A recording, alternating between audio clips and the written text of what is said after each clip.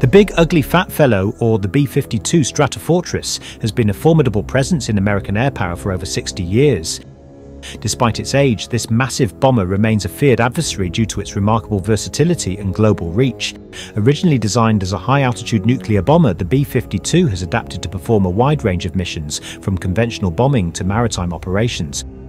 What truly sets the B-52 apart is its longevity and continued relevance in modern warfare, with ongoing modernization efforts including new engines, advanced avionics and integration with cutting-edge weapons systems. The Air Force plans to keep the B-52 operational well into the 2050s, nearly a century after its introduction. This aging warrior's ability to adapt to new threats and maintain its critical role in air power projection challenges the notion that newer is always better in military aviation.